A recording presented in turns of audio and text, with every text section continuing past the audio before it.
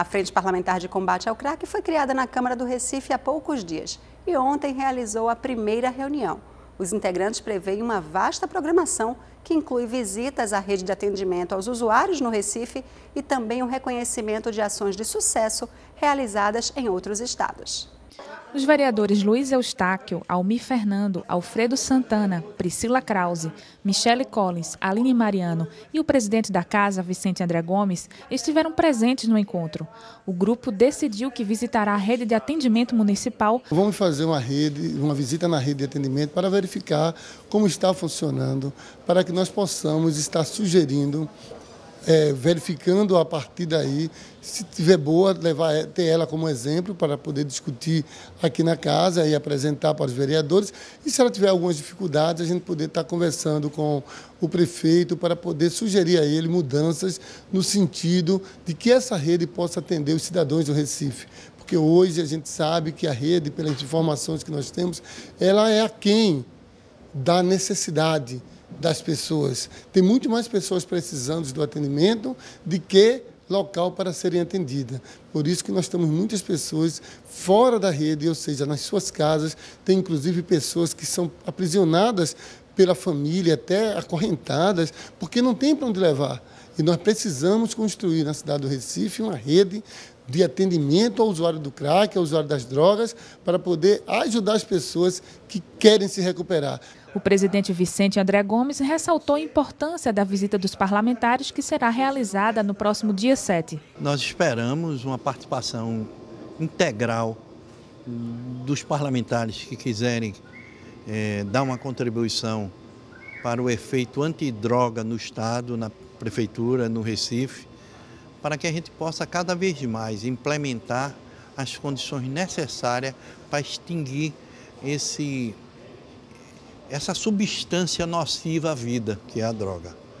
Por essa razão que nós estamos preparando um instrumento de trabalho que é o conhecimento de outras experiências que vira um instrumento para que a gente possa implementar aqui no Recife e melhorar essa condição de salvar a vida. Luiz Eustáquio, presidente da Frente Parlamentar de Combate ao Crack, também comentou sobre a ida dos vereadores ao estado de Alagoas. Vai uma comitiva de vereadores para Alagoas, porque lá eles estão fazendo um projeto muito bom, com parceria com vários setores da sociedade, com todos aqueles setores que querem realmente ajudar pessoas a sair das drogas. Então lá eles têm parceria com as comunidades terapêuticas, lá eles têm parceria com clínicas, lá eles têm parcerias inclusive com instituições do nosso estado. Então, nós queremos conhecer o trabalho para poder também trazer para a equipe. E na nossa reunião, que nós também definimos hoje, que vamos ter uma reunião com o nosso prefeito, vamos querer estar apresentando para ele, vamos também estar levando, não é apenas vereadores que vão, vai representante da Secretaria de Saúde, vai representante nessa viagem da Secretaria de Assistência, vai representante do Ministério Público, vai representante do Tribunal de Justiça e também da Defensoria Pública. Ou seja, é uma comitiva de pessoas que realmente estão comprometidas com dar condição para que a população do Recife tenha realmente uma assistência, um atendimento de qualidade no combate ao crack. Segue até amanhã, no Fórum da Ilha Joana Bezerra, o segundo mutirão de conciliação realizado esse ano pelo Tribunal de Justiça do Estado. A iniciativa quer reduzir o número de dívidas fiscais pendentes, em especial as relacionadas ao IPTU. As audiências no Fórum Rodolfo Aureliano, em Joana Bezerra, são agendadas. 2.235 processos foram selecionados para o segundo mutirão de executivos fiscais, resultado de uma parceria da Prefeitura do Recife com o Tribunal de Justiça de Pernambuco, para resolver as pendências do contribuinte com IPTU, Imposto Predial e Territorial Urbano.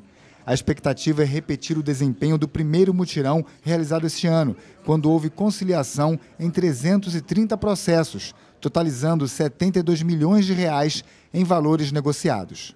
A expectativa é a melhor possível, né? O primeiro mutirão que nós realizamos em abril próximo passado foi um sucesso, né? O índice de comparecimento foi interessante e, melhor ainda, quem compareceu efetuou a negociação dos seus débitos. Então, assim, quase 80% de negociação. Então, foi um percentual interessante e nós esperamos repetir esse percentual agora nessa segunda semana de conciliação.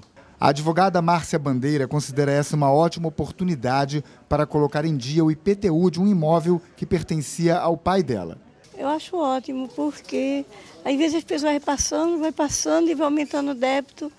Aí quando vai ver o débito já está muito grande. E assim já tem iniciativa da própria prefeitura de fazer esse mutirão. As pessoas vêm nem que seja só para conversar. Mas aí acaba sendo bom para todo mundo, né? Todo mundo, lógico. Ninguém gosta de ficar devendo. Não, mas é a vida, né, que é muito atribulada. Esse débito é do meu pai, ele faleceu e ficou eu, minha irmã, hoje, amanhã depois. Aí com isso aí eu digo, não, é agora.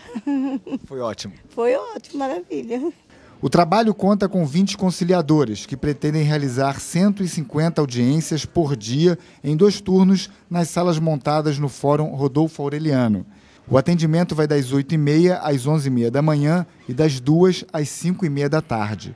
O objetivo é estimular a cultura da conciliação entre os contribuintes recifenses. É bom para todo mundo, é uma oportunidade de negociar os débitos, né? A Procuradoria reconhece aquilo que está prescrito e o contribuinte saneia aquilo que não está prescrito, saneia os seus débitos como um todo, então é uma oportunidade importante.